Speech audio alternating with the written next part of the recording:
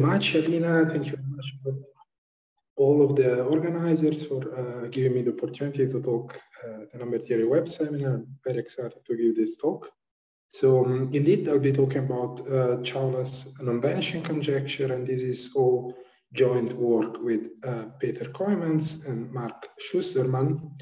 And essentially, the result is the following: that if you fix a prime power 3 modulo 4, we prove that if you range over the quadratic characters, the function field, the rational function field FQT, and you order them by the size of the discriminant, these are basically polynomials over FQT, then for 100% of them, you have that the value of the L function at the half point is non-zero. So this is a probabilistic version of Chowla's non-vanishing conjecture.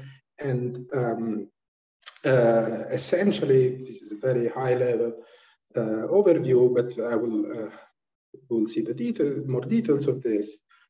We achieve this by controlling a certain sequence of higher Selmer groups attached to this problem that are able to eventually determine this 100% result. So the key aspect of this, the key technical aspect of this Selmer group is that within the technologies developed so far, they suffer of a certain very specific pathology. And I will explain what we do to overcome the problems created by this pathology. All right, so the broad overview of the talk is that I will first provide some general context for Chowla's non-vanishing conjecture, both over the rational, which is the case Chowla's considered first, and over the function field FQT. And I will introduce this mysterious sequence of spaces that I mentioned, V and chi, and I will explain how these spaces are able to essentially govern the non-vanishing of the L function at the half point, and I will overview the methods that are currently known to control such the distribution to infinity Selmer groups in quadratic twist families, and what are the limitations, what is the reason for the limitations created by the pathology. So we'll see very soon what the pathology is, and I will explain what is the key additional new input that we introduce to, in this very specific case, to overcome the pathologies. So let's get started with the statement of Chowla's conjecture. So Chowla conjecture that if you take actually any Dirichlet character and you take the L function, then a half should never, literally never be zero of the L function. But there are broader conjectures about linear dependency of the zeros over the rationals. I will not go into them, but that's a special case of a broader set of conjectures. And Katz and Sarnak, and they have a more general framework that sort of give theoretical evidence for these conjectures. And under GRH, we were able to prove that if you order your characters by the absolute value of D, basically chi of D is the quadratic character of square root of D, then a positive proportion of them indeed satisfy Chowla's conjecture, 15 over 16.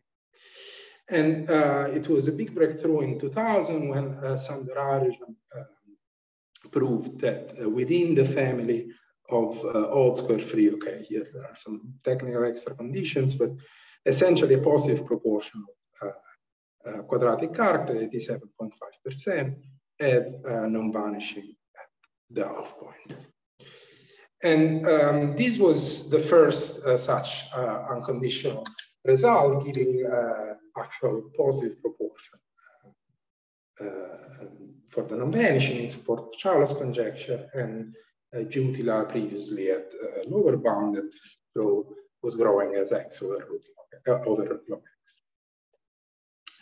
All right, what happens actually over function field? So Chowla's conjecture actually does not hold literally a button over a function field, Lalin Li in 2018 was able to construct the power of x to the 1/5 quadratic characters of FQT for every single q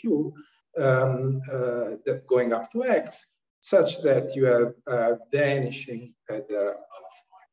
So the exact formulation that for every single quadratic character you should have non-vanishing is false, and it's false even if you ask finitely many, and there is even this lower bound growing as some power of x to the 5th in the worst case scenario. However, the sort of Katz Sarnak type of heuristics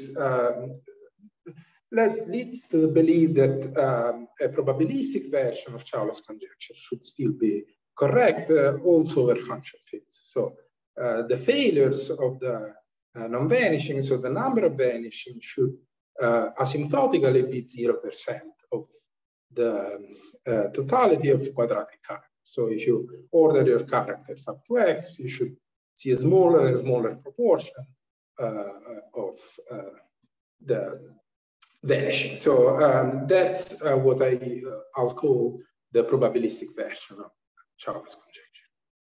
And there is quite a lot of support for such a statement. So work of Bui and Florea from 2016 proves that at least 94.27% of the quadratic characters you have non-vanishing the half point.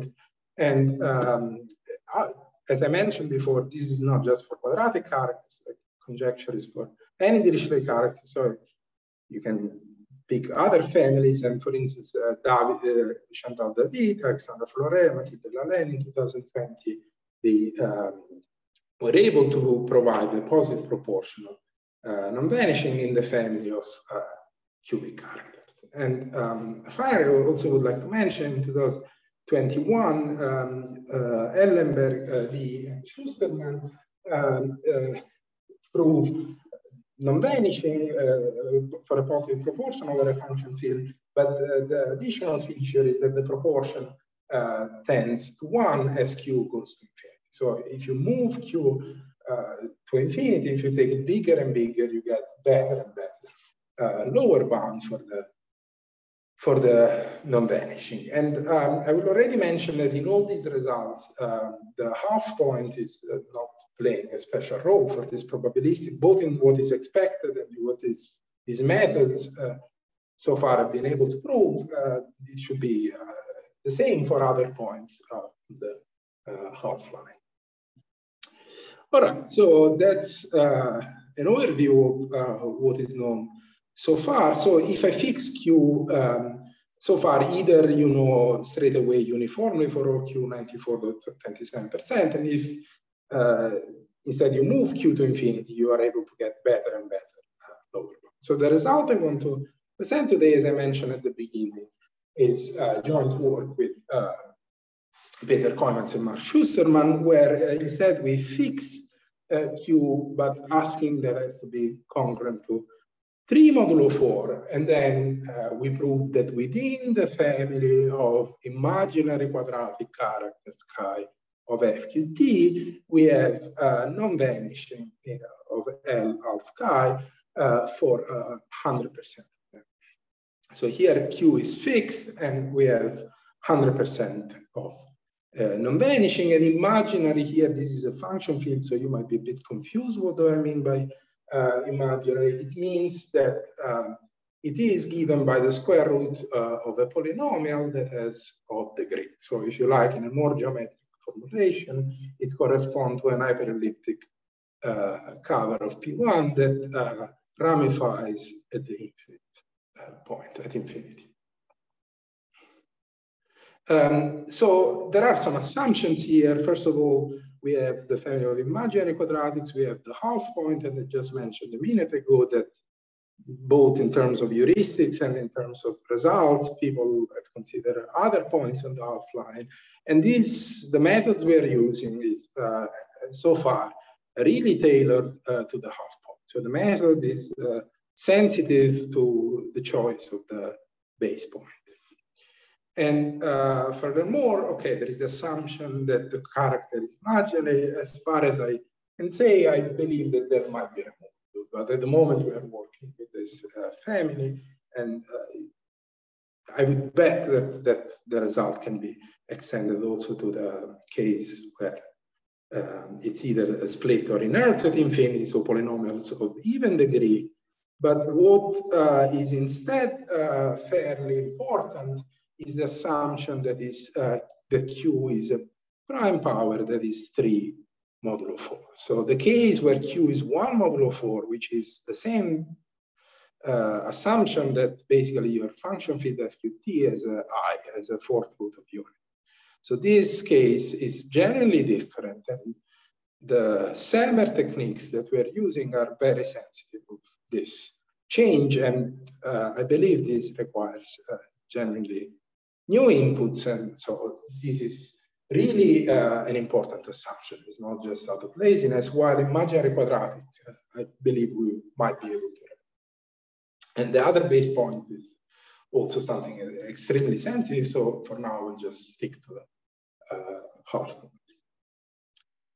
Okay, so this is the main theorem, and hopefully the assumptions, especially Q congruent to 3 modulo 4, will sort of come back will become clearer during the talk, and I now sort of want to gradually build up and tell you the ideas of the problem. And so in the first place, what's the connection between vanishing of at the half point and Selmer groups? So I told you that we achieved this result by controlling the distribution of certain Selmer groups in quadratic twist family. It seems pretty far objects, the L-function at the half, and object like class group and Selmer groups. So the connection is built as follows. You can view your character as the quadratic character attached to a square-free non-constant, say, polynomial over FQT, and the assumption that is imaginary precisely means that it is odd degree polynomial. So now you fix an auxiliary prime L co-prime to Q, and the key thing is that there is more structure to that function. And to explain this additional structure, I'll introduce the hyperelliptic curve attached to the function field square root f, so C of chi, y squared is f of t is an affine equation defined over fq, and this corresponds essentially uniquely to the character chi. So f here is the same f chi equal chi of f. So you have this nice curve, and now the Bayes conjectures come and tell you that the vanishing at a half can be reconstructed in sort of linear algebra terms by essentially asking that the action of the Frobenius operator on the L-dictate model, so L here is the additional prime, the auxiliary prime that I'm using, on the Jacobian of C of chi. So this is an abelian variety attached to C of chi. This should have a square root of Q as eigenvalue. So you have vanishing if and only if square root of Q is an eigenvalue of the Frobenius operator acting on this L-dictate model. So there is some sort of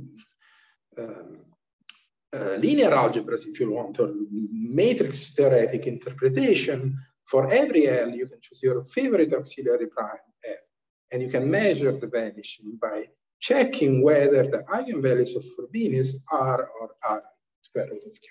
If one of them is, then you have vanishing. Okay, excellent. And by the way, that's exactly how Li has constructed their examples.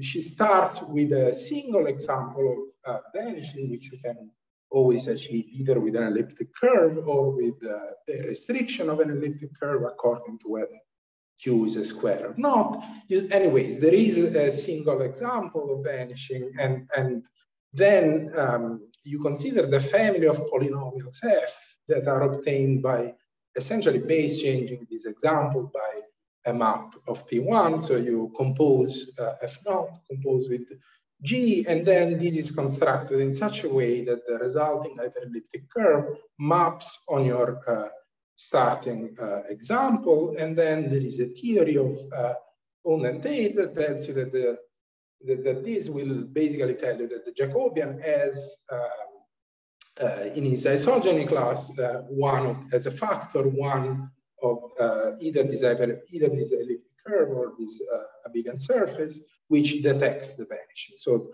if F naught as vanishing, automatically F naught composed with G is also vanishing. And then it's a matter of checking that in this way you produce many different F.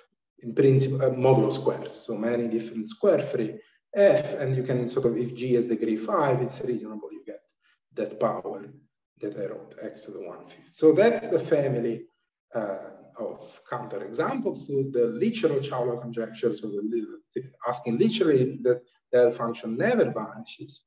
And then you might think that essentially an approach could be, okay, I just check modulo L in this Frobenius matrix, this is an analytic matrix. I just check whether modulo L for some auxiliary prime L. It so happens that square root of Q is not an eigenvalue. So you take the L torsion of the Jacobian, you take this eigenspace, and you might try to prove that, for instance, it's the trivial eigenspace. So then it certainly means that you have non-vanishing at the half point. And a way of looking at this is, in some sense, we are trying to control the L-adic absolute value instead of the infinity absolute value, of the Archimedean absolute value of the L function. Instead of saying that is big in the Archimedean sense to prove that it doesn't vanish, you prove it that is big in some other place of Q, some other auxiliary prime L. This is the rough idea you might decide to follow, and then the question you have to face is, what do we know about this sequence of eigenspaces on the L torsion of the Jacobian as you vary the quadratic character chi? So such questions are, as I'm going to convince you, hopefully in the next slide, very much. Yeah. Sorry, such interpretation that you said L function is 0 if and only if square root. Do we have such interpretation in the case of Q, rational number? Of Q? No, not for the honest L functions, but as was suggested to me by Jordan Ellenberg, you have it for p-adic L functions. There is something very similar, and actually that was really what motivated Iwasawa to develop Iwasawa theory, was to somehow, what are the type of L functions over Q that have a similar sort of Galois theoretic interpretation about the zeros of the zeta function. So yes, unfortunately, no. This is really something, a story either over FQT or a story over Q for not the usual L functions, but for things like p-adic L functions. Yes. So, for example, L function at 1, when is not non-zero, we have Dirichlet theorem, infinitely many primes.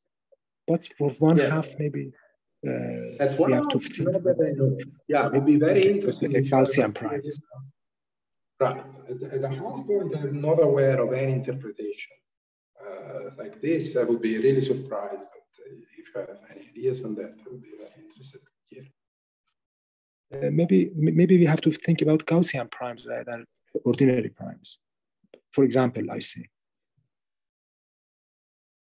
Yeah, maybe. I'm happy to talk more about this if you like after the talk. Thank you. Yeah, no problem.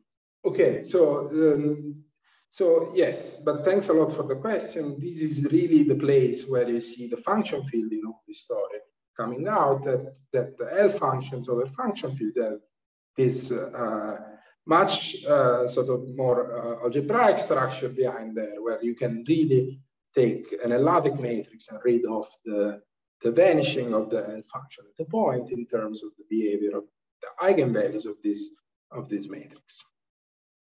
All right, so the question, if you take such an approach, you have to ask the question, what do we know about this eigenspace of the L torsion of the Jacobian? And I want to convince you in the next slide that this is very much a question in the style of the Cohen-Lenstra heuristics. So let me make a figure, some sort of analogy. Instead of the more complicated polynomial from q squared minus q, I just take the polynomial x minus 1. So that one eigenspace from q minus 1, and I look instead, what do we know about the behavior of the L torsion of the from q minus 1 eigenspace? The from q minus 1 eigenspace of the L torsion is the same.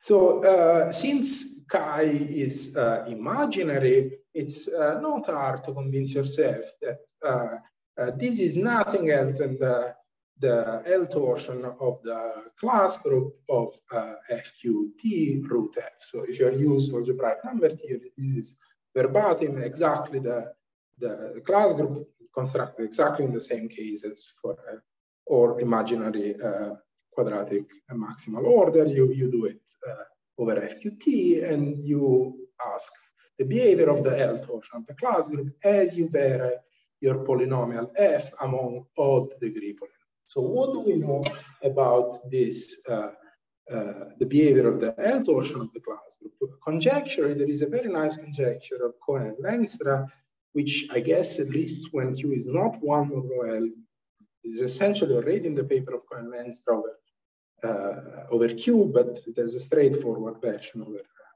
function field, adaptation of a function field, which gives you a conjecture about the distribution of these spaces. Essentially, what is the probability that this space is 0-dimensional, 1-dimensional, 2-dimensional? So for every possible rank of this vector space, it tells you the expected probability for achieving rank equal to R, where R is your favorite rank. So we expect conjecture this eigenspace, the identity eigenspace, follows a very nice distribution. Unfortunately, this is out of for L odd, and I'm fixing here L an odd prime. This will come back soon why I made this choice, but so far let's just fix L odd. And for L odd, this is completely open at the moment. However, over function fields, something fairly close to the Cohen-Lenstra heuristic is known, and this was a breakthrough in 2009 of Ellenberg, Venkatesh, and Westerland that introduced a method coming from topology, the study of the stable homology of orbit spaces, that gave them upper and lower bounds that are approaching for the behavior of this L torsion, that are getting closer and closer to the Cohen-Lenstra heuristics as you send Q to infinity. And very, very roughly, there is way more to it. You can look at the paper if you want. The non-vanishing result of Ellenberg, Li, and Shusterman adapts the techniques that you have from Ellenberg, Venkatesh, and Westerland to this different, more complicated eigenspace from Q squared minus Q, and you get in this way lower bounds to the proportion of non-vanishing that are approaching 1 as Q goes to infinity, as I mentioned before. So this work was sort of the first place where over function fields one takes this new approach of not estimating the Archimedean absolute value of the L function at a half, but you take another auxiliary prime and you try to estimate the Laddick absolute value to obtain progress towards probabilistic Chowla's conjecture. However, the current limitations for L odd that we have for the Cohen-Lenstra heuristics are so that at the moment we only get approximate results that become sharper and sharper when you send the parameter Q of the function field to infinity. And then what else can you try to do for a fixed Q? So now you fix Q and you are not allowed, L odd is out of question at the moment, at least for proving Cohen-Lenstra type of results for such an eigenspace. But then what else can you do? Well, I said that L has to be odd, and then there is one case left, this idea, and that's the case of L equal 2. And that's exactly the prime that we exploit here. And maybe you start getting a feeling of why that's related to the fact that we take a congruence modulo 4 on Q. All right, so now that I told you this, I should explain why, in the first place, in these Koymans heuristics, and why I excluded so far the case of L equal 2. So why actually I sorted out L equal 2 in the Koymans heuristics, and why don't we directly try to prove that the two torsion maybe of the eigenspace from Q squared minus Q, the Chowla's eigenspace, is actually trivial. Why don't we do that? So to understand that properly, let us go back to the analogy to the simpler eigenspace from Q minus 1. This is just the class group. So if you're familiar with class group of imaginary quadratic fields, you will be familiar with what I'm going to say next. And indeed, let me remind you that this is the two torsion of the Jacobian. The from Q minus 1 eigenspace is nothing else than the two torsion of the class group of the quadratic order FQT root F. And it is a very classical fact for genus theory that the dimension of this space is entirely predictable, and actually the space itself is entirely predictable. The two torsion space itself has dimension equal to the number of prime factors omega F minus 1 of F minus 1. So typically for a random polynomial F, if this was over the integer for a random integer D, you get a lot of prime factors. So typically this two torsion space is gigantic. So there is, it seems to go in the opposite direction. For 100%, you get massive two torsion. So that's not good, and it's also not good for the Koymans heuristics if you want to have a distribution. There is no distribution whatsoever you can opt for, because the dimension of the first space is already exploding. So with probability 1, you don't get any given rank as a dimension of the two torsion. However, it was well known and expected that it was very much expected that if you get rid of these massive exploding pieces inside of the two parts of the class, the rest should behave exactly like in the case of the Koymans heuristics, should grow in with the same laws. And this was very much open until 2017, and where Alex Smith introduced a number of methods, and then his work was further generalized. He further generalized his work for more general settings, and so you can find the two final preprints. They date 2022, and despite the work is over number fields, if you sort of use the method, it's not hard to literally translate the method and prove, and here you already see this assumption coming, that when Q is congruent to 3 modulo 4, then once you get rid of the two torsion, so you double your group, you kill the two torsion, then the rest of the group should follow exactly the Koymans distribution. All right, so that's regarding the one eigenspace. And then let's go back to the non-vanishing. So if you follow the original naive idea and you look at the two torsion, you might hope already to make it with the two torsion. And unfortunately, that's really not the case. Typically, you get something similar to omega F, even more than that, actually, for the size of the two torsion, this eigenspace from Q squared minus Q. So you get a really massive amount of classes which are essentially going in the opposite direction. But then following this progression that you see in the previous two points, you can then make the following plan at least. Perhaps after the two torsion, whatever you build on top should typically be finite. So in other words, you can plan to extend Smith's result from the one eigenspace to the square root Q eigenspace, and prove that determine the distribution of the two infinity torsion of the from Q squared minus Q eigenspace. And so you prove a stronger result, which has a special case, the consequence that for 100% of the time, the space is finite. And this space being finite, remember, is exactly the same as saying, thanks to the Veil conjecture, saying that you have non-vanishing at the half point, so for 100% of the current. So the plan that you might decide to follow is to determine the distribution of the double of the eigenspace, the to infinity. All right, and this I will now guide you through this. Now we arrive finally at my promised sequence of spaces F, P, and Chi, sort of Selmer spaces that are F2 vector spaces and are detecting the non-vanishing. So it would be convenient to switch from the Jacobian that was in the previous slide to sort of the dual object.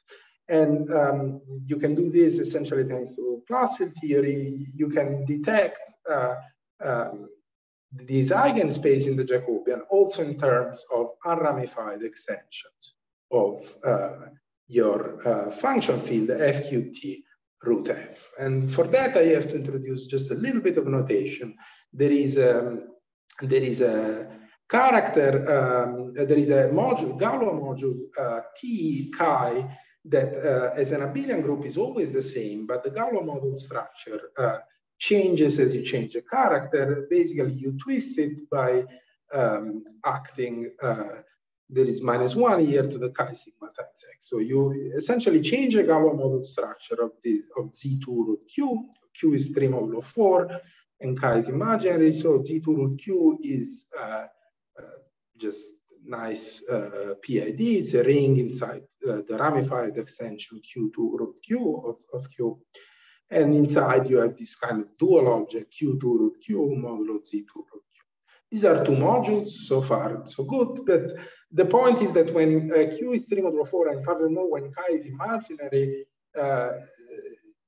it is a true statement that you are vanishing at a function, if and only if you can construct a Galois extension on top of FQT root F that is basically this semidirect product, T chi semidirect with Z2 times F2, where the action is given by the formulas above, essentially, which is unramified above FQT.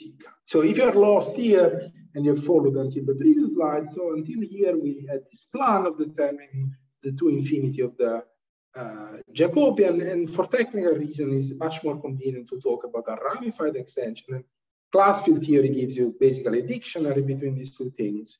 And this formulation, for technical reasons, is essentially the same plan as before, but instead now we do it, we approach it with a ramified extension, and essentially to find such a homomorphism is the same as finding a one cocycle valid in a T chi. If you take the coordinate, this is a very general thing on semidirect product, that the coordinate function in a semidirect product is the same as a one cocycle valid in T chi, and that justifies why one introduces the space. Finally introduced the promised vector spaces over F2, V and chi, which are basically the ramified quadratic extensions of your FQT root F that come by multiplication by 1 minus root Q to a suitable power times the next power. So this condition n plus 2, n plus 3 makes it sure that you are in F2. So you have something in vector space. So this looks a bit technical. It's what it is. The upshot you can take for now of this, in case you're confused, is that this is just a sequence of F2 vector spaces, and that is detecting the non-vanishing through class field theory. And more precisely, the non-vanishing is detected as follows: that you have that the L function doesn't vanishing at the out point if and only if this sequence of vector spaces, which by the way are one inside the next, is eventually one dimension. So it's a decreasing sequence of vector space, and it's not hard to check that there is always one element inside of this sequence of vector spaces, which is the constant field extension. If this sequence collapses to this element, then you have no vanishing. So now I delivered the promise of providing a decreasing sequence of vector spaces that detects the non-vanishing of the L function at output. And So the goal is to determine their distribution.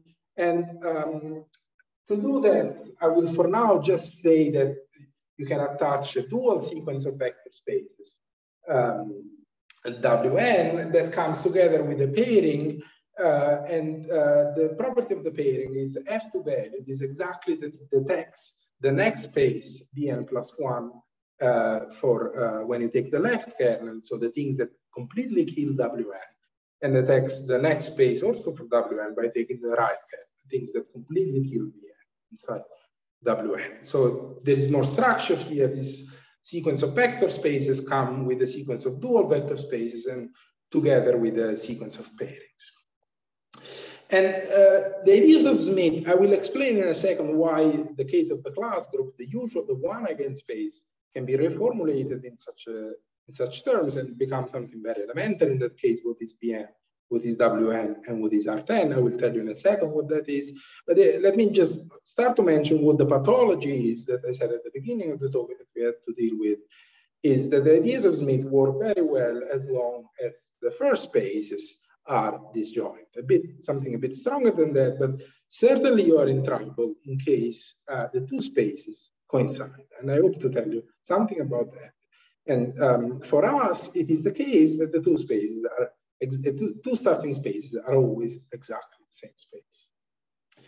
So before going next in the explanation of the strategy, how you accomplish such a goal, I want to explain, to demystify a little bit the sequence of vector spaces, the sequence of pairings into something that should be more familiar probably to you, using this analogy with the one eigenspace. So this is the usual class group, and the Vn chi here is not, the analog of the Vn chi is nothing else than the two torsion classes that are divisible, the dual two torsion classes that are divisible by 2 to the n. That in the dual class group, you can divide by 2 to the n that class. You can find another psi that such that 2 to the n times psi is equal to chi prime. And Wn is the same in the dual world for the usual class group, and U is the same space basically aside from that. Classes, two torsion classes that are divisible by 2 to the n. And you see again these two exponents that differ by 1 for the same reason, so that you land in the two torsion. Okay, and the Artin pairing, how is defined? Is defined by choosing a random lift here, 2 to the m psi is chi prime, and then you just evaluate. You evaluate with the reciprocity law, you send B, the Artin symbol of B, in the lift. And then you can use that B is already divisible by 2 to the n to check that this is well defined. It doesn't depend on the choice of the lift. And it has the property exactly of detecting what is divisible by 2 to the n plus 1 in both the dual class group and the usual class group. It's a completely elementary fact. And okay, so whatever the spaces of cocycles that I introduced in the case of Chowla were, they are the analog of this very elementary abelian groups story. Let me now tell you how you handle the sequence of spaces. So both for the one eigenspace and for the square root Q eigenspace, so for the Chowla eigenspace, it turns out it is essentially a generalization of something that dates back to the work of the in the 1930s of Laszlo Redé. He was the first to give a description of the fourth torsion of the class group of the quadratic field, and that generalizes, and the spaces V1 and W1 in this story are decided by a matrix of Legendre symbols. So you take chi, you take all the prime divisors, you compute all, you put them as rows and arrows of a matrix, as column and rows of a matrix, and you take all the mutual Legendre symbols, and the left kernel of this matrix is V1 and the right kernel is W1. And if you're able to do that, if you're able to decide what is the probability that this matrix of Legendre symbol has a given dimension, then what I'm going to overview in the remaining 9 minutes is how you control the sequence of successive spaces. So you now know what V1 and W1 are. And to know V2 and W2, you need to control the pairing R1 on V1 times W1. And essentially, at a very high level, the method goes by proving that this pairing R1 is equidistributed. It's all possible matrices with that given rank, so V1 and W1. And the way you prove such equidistribution statements are through what are called reflection principles, and I will explain what they are. They are essentially relations among Artin pairings, and when you change the field, the character chi, and these reflection principles is exactly the place of the proof. These relations between the pairings as you change a character is exactly a place in the proof that breaks down when the space V1. So this is a very, very high level overview of what goes into the method, of how the method is subdivided. And let me explain these reflection principles. So these are useful relations among the entries of the pairing when you take nicely arranged sets of characters. And what nice here means exactly is a little bit lengthy, but okay. These are essentially cubes of fields. So where the length of the cube is exactly n plus 2, where n is the n of the Artin pairing. Sorry, this s here should be you arrange, you take a 2 to the n plus 2 different fields. So yeah, this is 2 to the n plus 2, sorry. And these are primes. They're all co-prime with each other. They're all distinct. They're all co-prime to F naught. And this is a way to write 2 to the n plus 2 different fields. And you sort of take, there are here 2 further cubes where you stop your index at n plus 1 and at n. So these are C2, C1, and C0, 3 cubes. And the reflection principle goes as follows. You assume that you have, for each point on this cube, you have elements A chi and B chi that are in the respective spaces, Vn and Wn, and they are changing in 2 different bits. So A is varying here, and B is varying here. And for the rest, they are the same character, literally the same for all the fields at the same time. And what you prove is that under some inductive assumptions, there is basically an equation that expresses the variation of our total variation of Artin pairings, modulo 2. So you sum these Artin pairings along this cube, the total cube, that's governed by the difference of the Artin symbol in a field that depends only on the cube C1. And depends in a kind of asymmetric way where the first n indices play a symmetric role and the last index, the one of A, is especially. So this is a slightly intricate combinatorial setup, but it's a combinatorial setup where one finds useful relations among Artin pairings of moving fields. So you find such equations, and the key input is that you have to ask here that A and B are moving in different bits. So as I mentioned, A is moving here. So here there is A, and B is moving here. So for example, A cannot be equal to B here. So what to do when instead, for instance, A is equal to B? In that case, for instance, when you have B1 equal to W1, you simply don't have such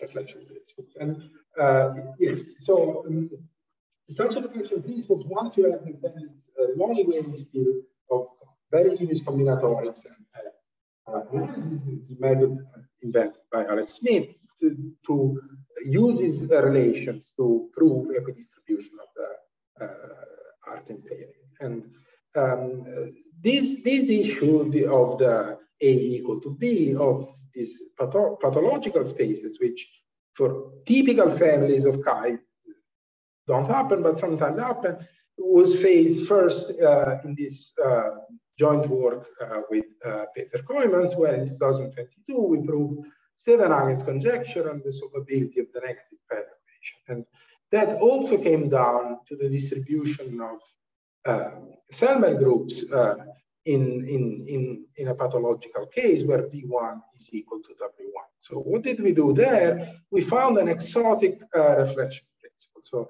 a reflection principle for A against A.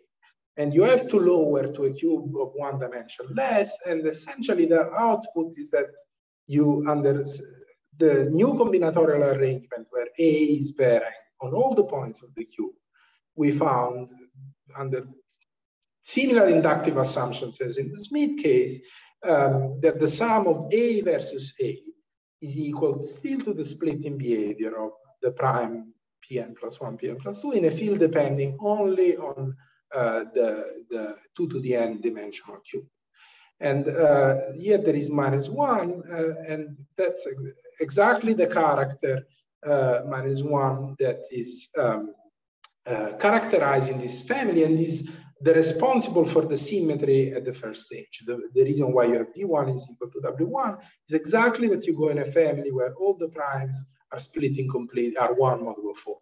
And that forces the quadratic reciprocity to be perfectly symmetric and forces these two spaces to be. And somehow you exploit this character and you do this using a bunch of reciprocity laws that we discovered for this sort of maps phi that depend only on such cubes. These reciprocity laws, they are a generalization of a law, a reciprocity law of Rede, and we call them higher Rede reciprocity, and we use them repeatedly to prove this exotic reflection principles. And in this thing, it was in this work was crucial that the space W1 came with a special class, and the special class was automatically in the space, and it played a crucial role in the mechanics of the proof. And in Chowla, there is no analog of such a special class. And if you try to do the same thing, you simply don't know where to start. However, you can get inspiration, and the inspiration comes from the fact that these spaces always contain a special character, which is the constant field extension character, chi epsilon, which plays exactly the same role as chi minus 1. And it's a little bit technical, but let me tell you that unlike the class group, now there is also a sort of slightly bigger part of these Gauss modules that are varying with chi that is fixed. And that is a two-dimensional space, which is non-trivial as a Gauss module, because chi epsilon acts non-trivially on this Gauss module. And essentially, you can get inspiration from what happened in the negative pair case to find a different combinatorial arrangement where some part of this character A is varying along all the cube, and there is an exotic reflection principle where -1 is replaced by this special character here. All right, so summing things up, with exotic reflection principle, we can prove relations between acting pairings also when you have symmetry. And then you can prove that the sequence of spaces V and chi follows a variant of the Cohen-Lenstra heuristics. And this shows in particular that the spaces V and chi are almost surely collapsing to a one-dimensional vector space. And thanks to the Bale conjectures, that is thanks to classical theories, that is equivalent to say that root Q is not an eigenvalue of Frobenius for 100% of the chi. And thanks to the Bale conjectures, you know that almost surely the L function doesn't vanish at all. And that's a good point where to stop.